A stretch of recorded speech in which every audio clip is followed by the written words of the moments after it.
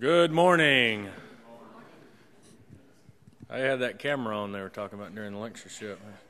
It must be an optical illusion. When I look down at it, it almost looks like I got a bald spot on my head. I don't know. Something wrong with that thing.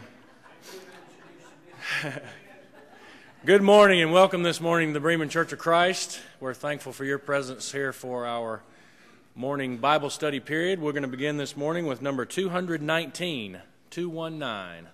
We'll sing all three verses of this song, and then we'll be led in our scripture reading and prayer before we dismiss to our classes. Let's sing out together.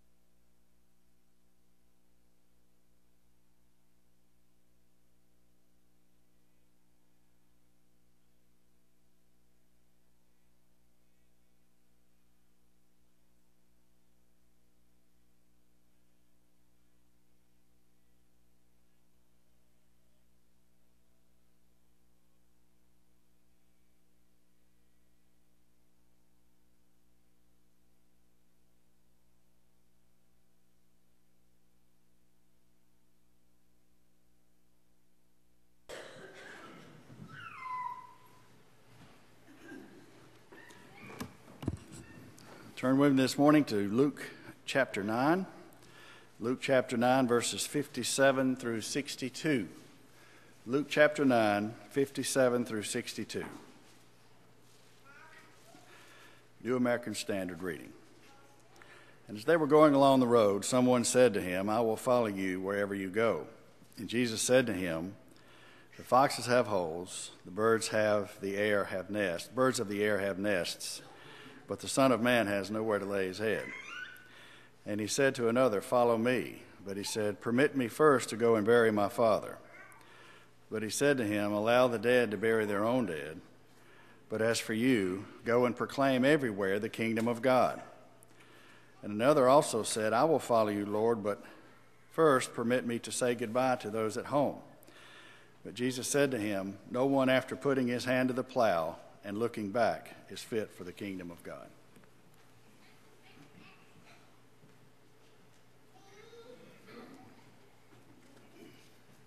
Let us pray. Dear Heavenly Father, we're thankful for this time that you have spared our lives to, that we can come and study your word. I pray as we prepare our minds for this study that we'll allow the word to mold our life and to become a better servant of yours, knowing that that's what we're to do, to grow in the grace and knowledge of your Son. Father, we are thankful for the teachers that have prepared lessons, and we pray that you'll bless them with the things that they have prepared. I pray that you'll be with us as hearers to listen attentively so that we can grow. In Jesus' name, amen. Again, we welcome you this morning. We're thankful for everyone's presence on this lovely Lord's Day. We do have visitors among us this morning. We want you to feel welcome here and come back anytime that you have an opportunity. We'll dismiss now to our classes, nursery, preschool, kindergarten, and elementary school classes first.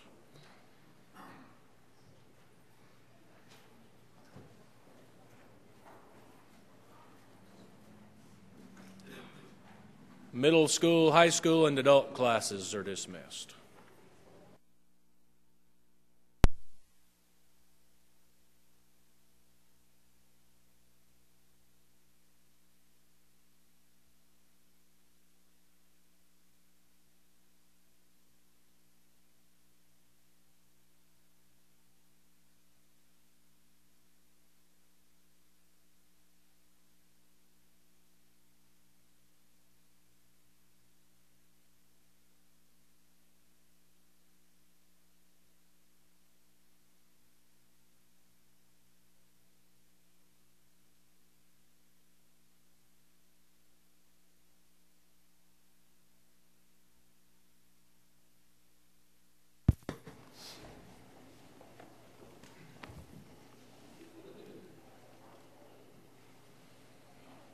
Well, it is good, as Johnny said, to see you here this morning. We are studying in this class 1 Timothy chapter 6, and we will continue that study this morning, 1 Timothy chapter 6.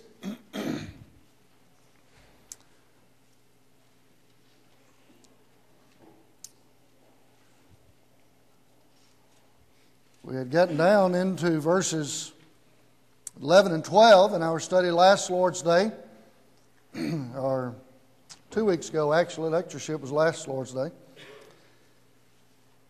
And we've noted that there are 3 words in verses 11 and 12 that certainly need to be heeded, as every other word in the Scripture. But notice those words: flee, follow, fight. How much more do we need that today than when Paul wrote it to Timothy back when? Of course, Timothy had been left in Ephesus to, number one, prevent those in Ephesus from teaching some other doctrine than the gospel of Christ, and we've noted that several times in this book, how he talks about sound doctrine, sound words, wholesome words, all of those expressions to let us know that there is a standard that God has given that must be followed and nothing else. You remember the statement that Paul made to the churches of Galatia, chapter 1, beginning in verse 6. He said, "I marvel that ye are so soon removed from him that called you into the grace of Christ unto another gospel, which is not another. But there be some that trouble you and would pervert the gospel of Christ. But though we are an angel from heaven preach any other gospel unto you, that which we preached unto you, let him be accursed." And he basically repeats that in verse 9. There is no other gospel, there is no other message that is beneficial to the soul of man. That's why even within this book, Paul refers to it as wholesome. It's good for the soul. Anything else is dangerous to the soul.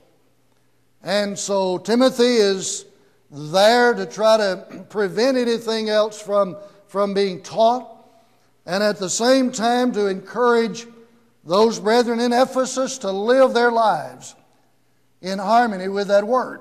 Now, as they do that, there are some things that they have to flee. And that's what we've already noted in verse 11. "But thou, O man of God, flee these things." What things? Can't hear you.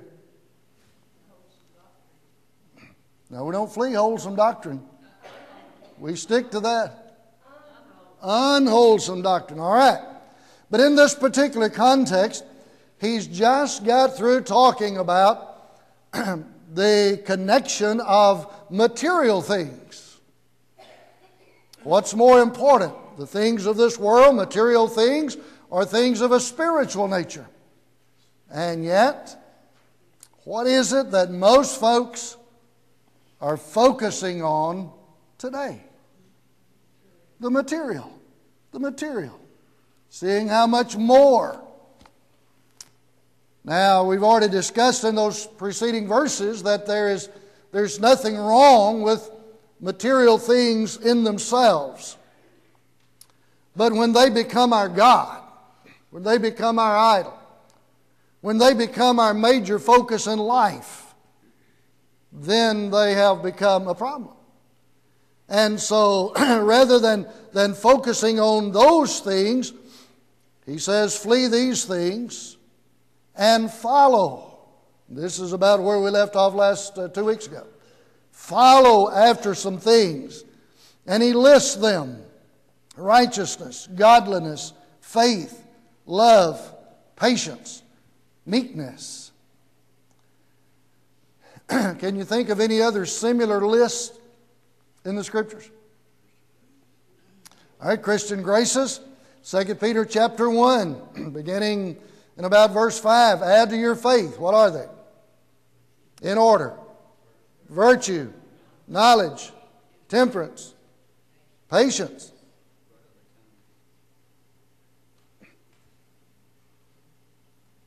godliness, then brotherly kindness, then love, charity. All right.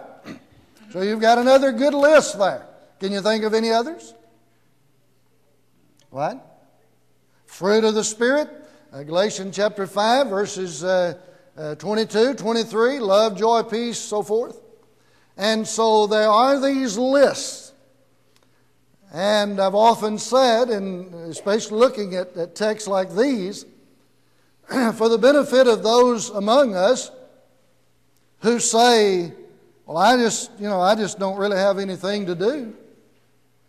Well, what about trying to improve your life by adding these things to your life? Be a good place to start, wouldn't it? And the more we add these things to our lives, the more spiritual we become, the more godly we are. And so here are some things that we are to follow. Here's the direction. Here's the course. We often talk about the Christian race. For example, we are taught to run with patience the race that is set before us. And we, Roger, you've never preached this, have you? Here's a good sermon. I bet you've preached as many times as I have. The idea of, if you're going to run the race, there are so many similarities between any physical race that you and I might run today and the spiritual race. There's preparation. There's a starting point.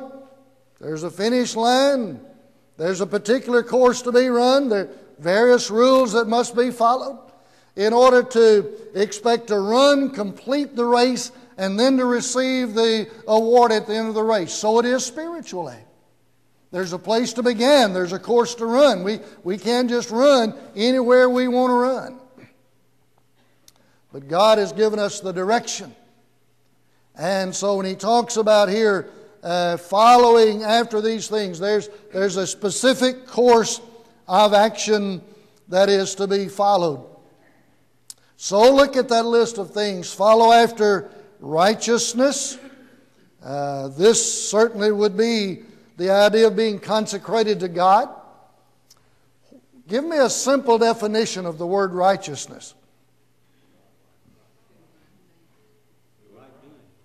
Right doing is about the simplest explanation or definition that you can come up with for the word righteousness. Right doing. Doing what's right.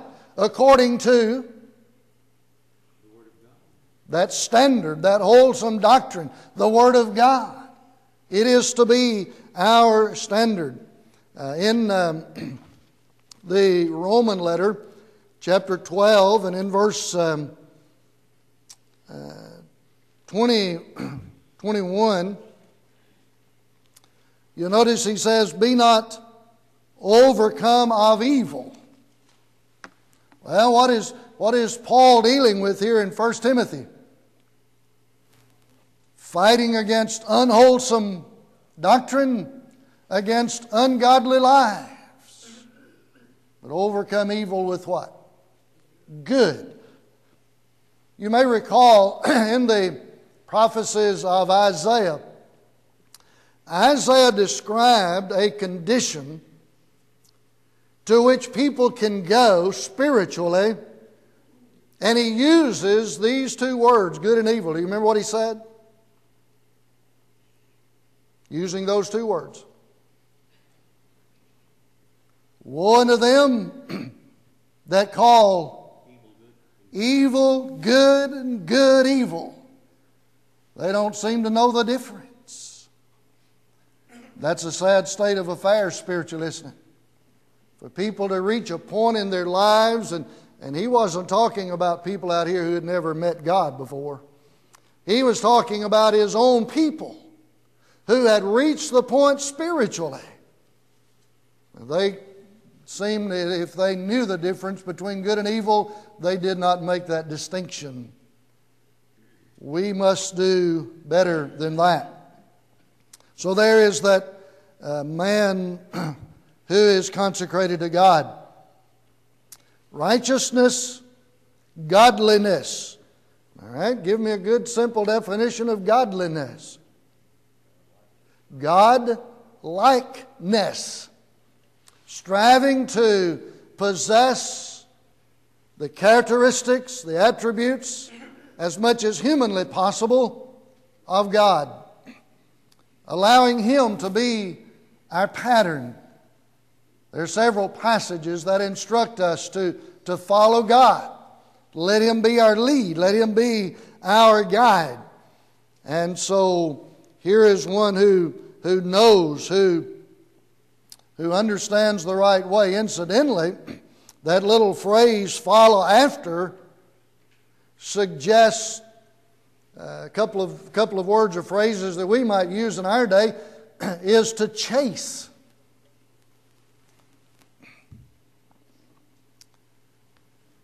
What does that suggest to you? Putting forth some effort? It's not something that you can just casually do. Another phrase, by definition of that phrase, follow after, would be to pursue. And again, it suggests the idea of dedication and commitment and effort on our part to have or follow these things, pursue these things. Now, that would suggest to us that Christianity is not a hit and or miss situation. It's something to which we dedicate ourselves, something that we are continually going after. Follow after righteousness, godliness, faith. Well, if we are consecrated to God and we are trying to be God-like, that's going to be manifest, is it not, in our faith. What does faith cause us to do? And I'll give you a little bit of a hint. Hebrews 11. Does that give you a hint? What will faith cause us to do? By faith, Noah moved. Faith will cause us to move. Faith will cause us to do something. It'll cause us to follow God, won't it? Yes. Exactly. In 1 Peter chapter 1, beginning in verse 3, Blessed be the God and Father of our Lord Jesus Christ, which according to His abundant mercy hath begotten us again unto a lively hope by the resurrection of Jesus Christ from the dead, to an inheritance incorruptible, undefiled, that fadeth not away, reserved in heaven for you, who are kept by the power of God. How? Through faith. Through faith. Unto salvation, ready to be revealed in the last time. Then he goes on to talk about some other things, but that idea of faith moves us to action. We sing a song occasionally. Faith is what? The victory that overcomes the world. When you see people who are being overcome by the world, what's the problem? Their faith is not what it needs to be. They need to have a stronger faith. Stronger faith. Then follow after what else? Love. How would you characterize love?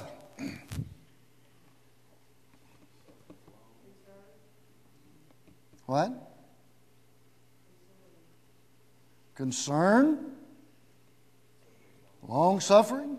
Agape love is wanting the best for the object of. All right. When we say that we love somebody, We're in essence saying we are willing to seek the best for that person. The best. So that's going to remove selfishness, isn't it? Going to get self out of the way. Of course, that's one of the first things the Lord taught His disciples. If any man will come after me, let him deny himself. Get self out of the way. There's no place among God's people for selfishness. Well, as you begin to pinpoint these various words that you pinpointed, that ought to kind of lead you to a certain passage of Scripture. What would it be? Great love chapter of the Bible. 1 Corinthians 13. Beginning in verse 4. Love suffers long and is kind.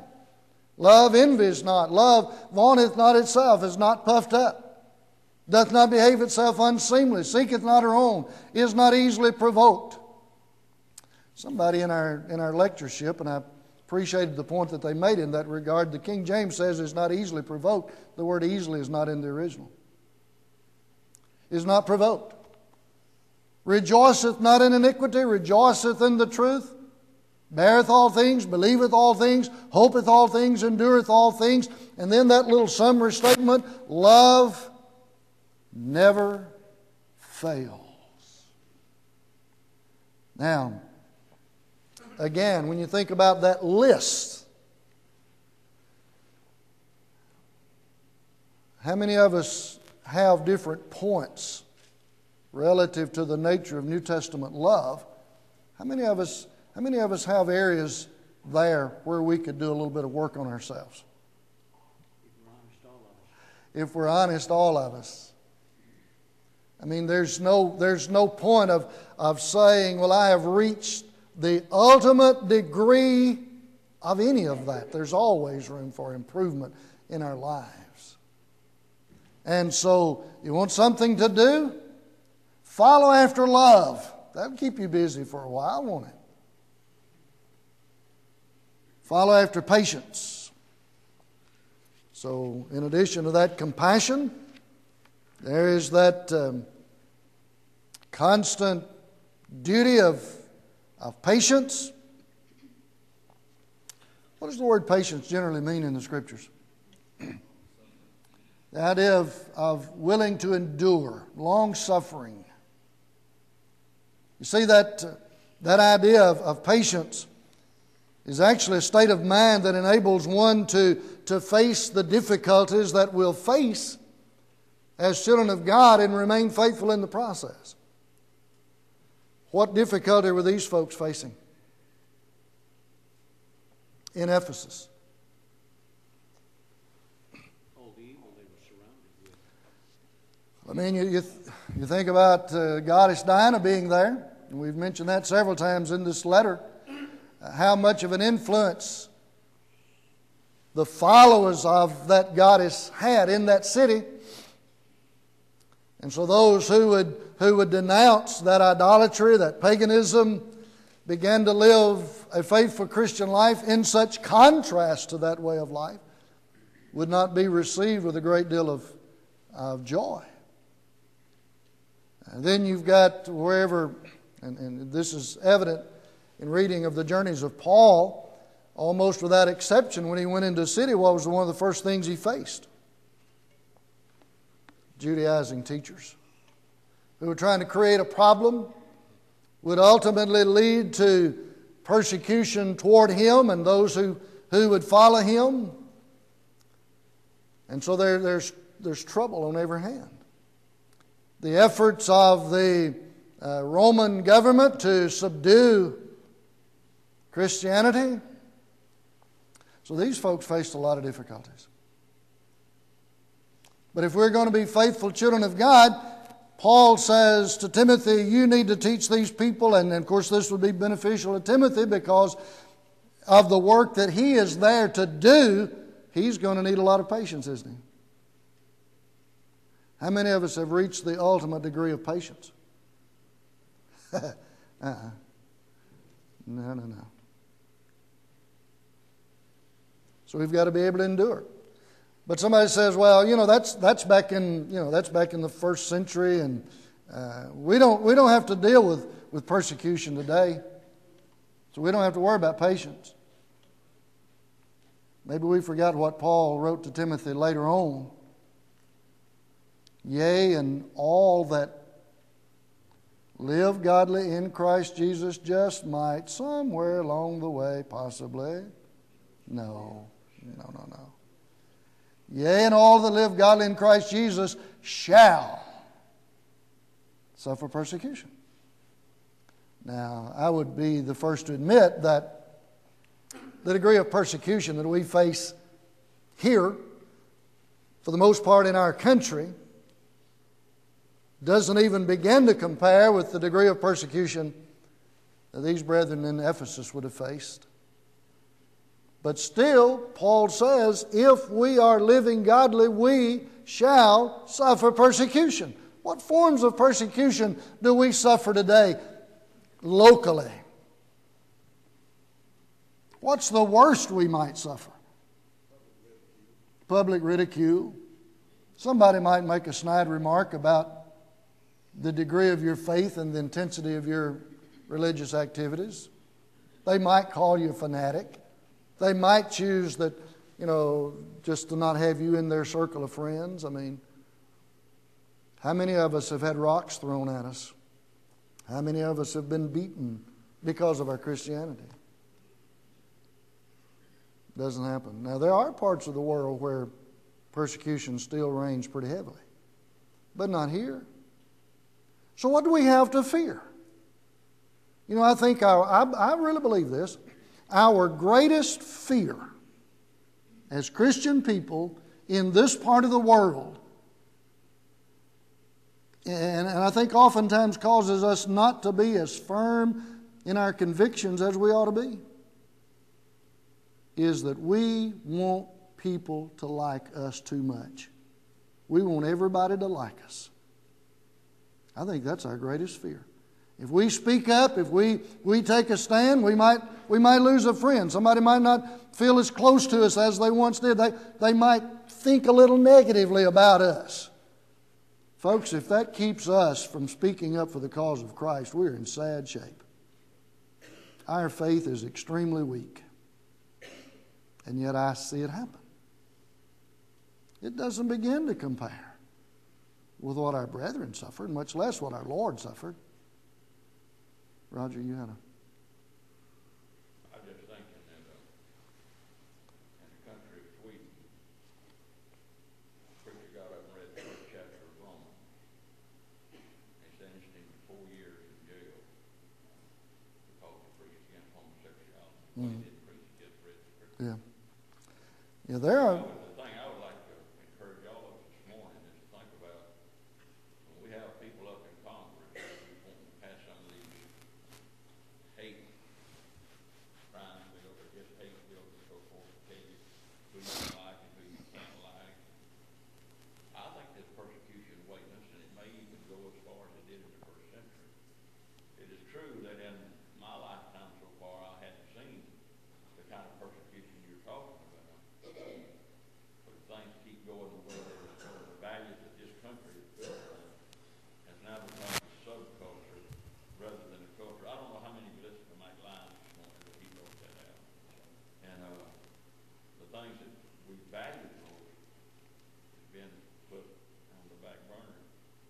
And they talk about hate crimes. You don't hate the people who practice homosexuality. It's the homosexuality itself. That's right. We don't hate people, we hate sin. But if you speak anything against it now, you're guilty of hate, and we're going to suffer some persecution. And you won't be able to preach against it unless you go to jail. That's right. I made the comment to Ann, we were talking about some things just this past week that I hope it doesn't happen this rapidly, but I would not be surprised if I live a normal lifespan that in my lifetime I don't see changes taking place that will greatly alter how we in the church have to do things. I mean, it's going downhill so fast. This country is so far. I mean, it's still in my opinion, it's still the greatest place on the face of the earth to live, and I'm not saying that.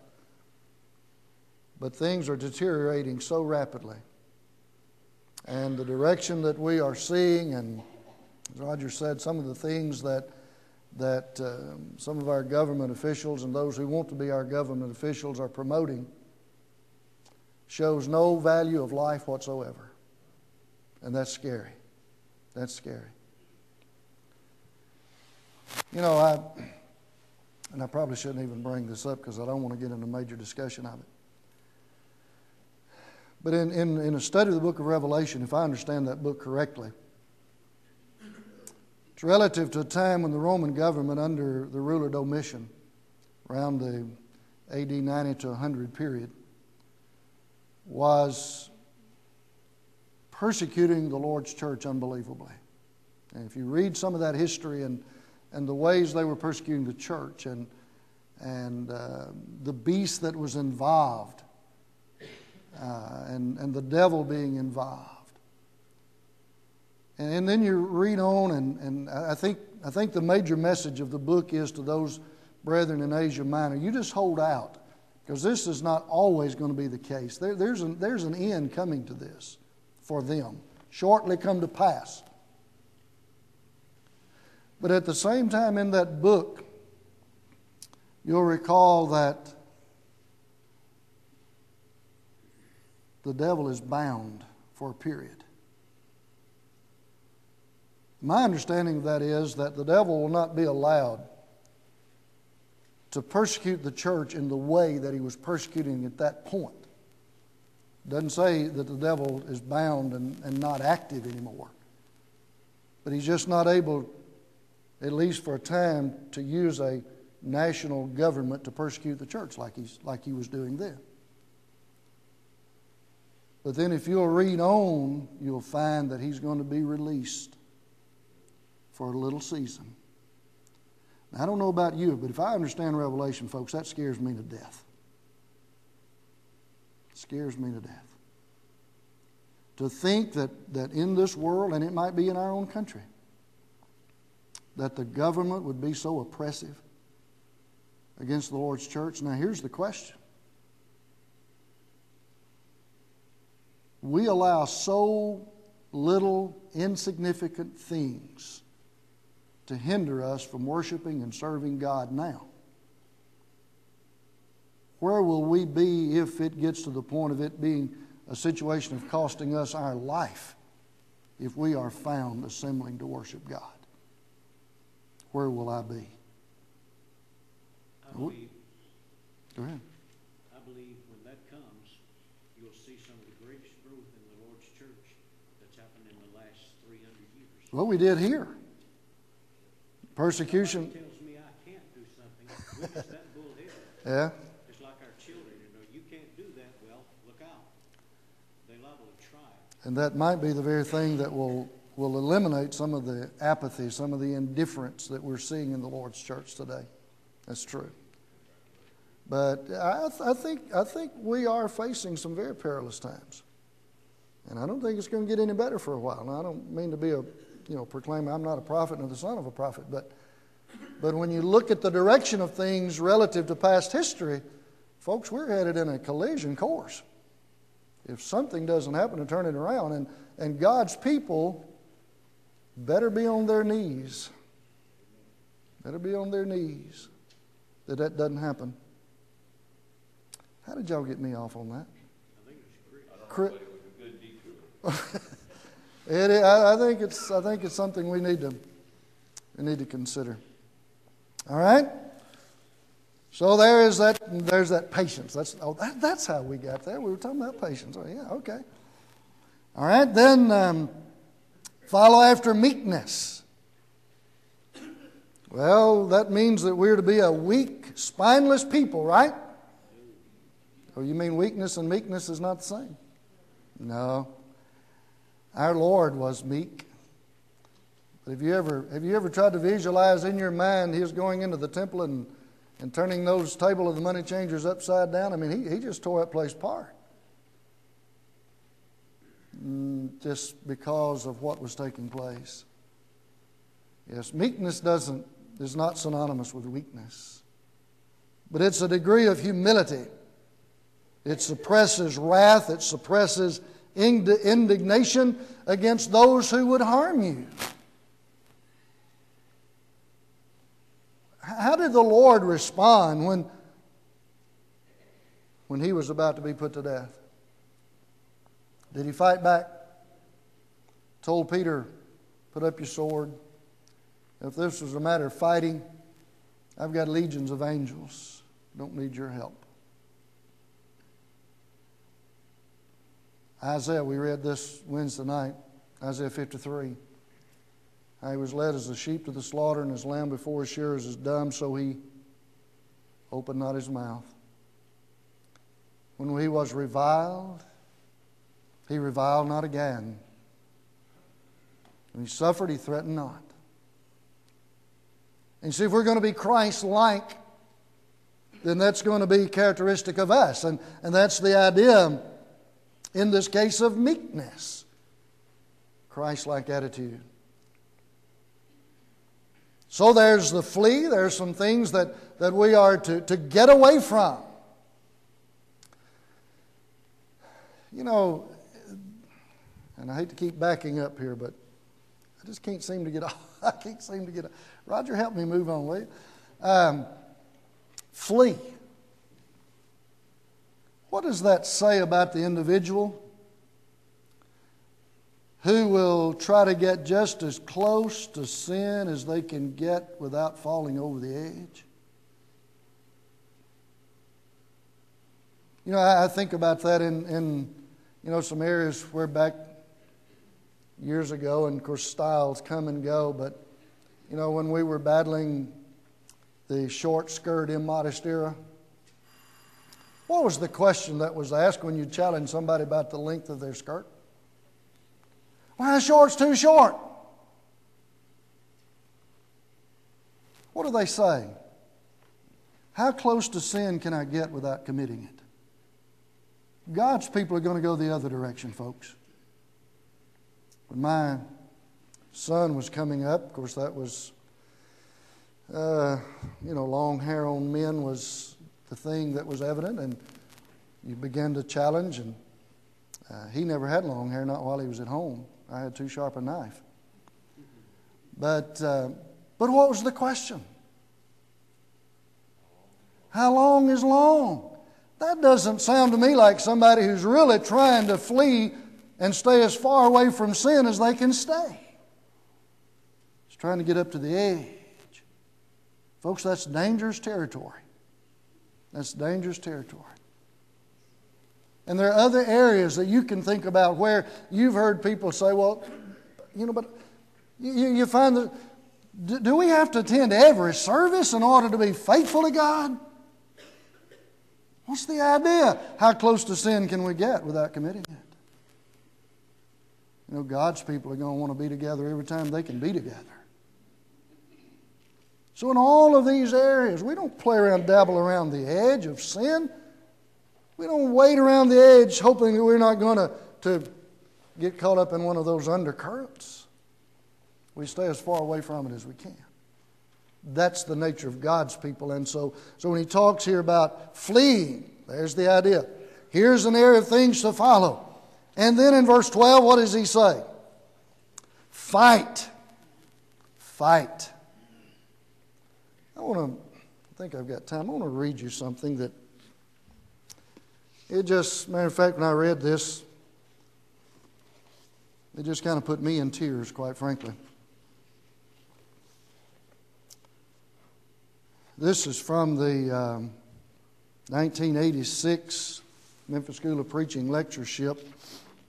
The man who wrote it was Brother Jimmy Steele, who was a black brother. So if some of the language sounds a little bit that way, you'll understand it. But in a section, and he was talking about preachers and proper motives and the charge to fight and so forth. He said, may those of us who are not ashamed of the gospel of Christ maintain the determination, the attitude possessed by Lewis Douglas, the son of Frederick Douglass, Lewis Douglas had just finished engaging in battle on Morris Island, South Carolina, known as Fort Wagner. That night in 1863, Lewis decided to drop his sweetheart a note, to let her know how things were there on the front line. In a book titled In Their Own Words, edited by Milton Meltzer, 1964, pages 157, 159, under the topic of a letter from the front, Lewis wrote to Amelia these words: Dear Amelia, I have been in 2 fights and am unhurt. I am about to go into another, I believe, tonight. Our men fought well on both occasions. The last was desperate. We charged that terrible battery on Morris Island, known as Fort Wagner, and were repulsed. DeFrost of your city is wounded. George Washington is missing. Jacob Carter is missing. Charles Reason wounded. Charles Whiting, Charles Creamer, all wounded. I escaped unhurt from that perfect hail of shot and shell. It was terrible. I need not particularize. The papers will give you a better account than I have time to give. My thoughts are with you often. You are as dear as ever. Be good to remember it as no doubt you will. As I said before, we are on the eve of another fight, and I am very busy and have just snatched a moment to write you. I must necessarily be brief. Listen to this. Is that the second bell? Should I fall in the next fight killed or wounded, I hope I fall with my face to the foe. And you think about that. He goes on and he says, let us stand, and he goes on to talk about some things. But I thought that was so interesting. If I fall tonight, I hope I fall with my face to the foe. Folks, that's where we need to be as God's people.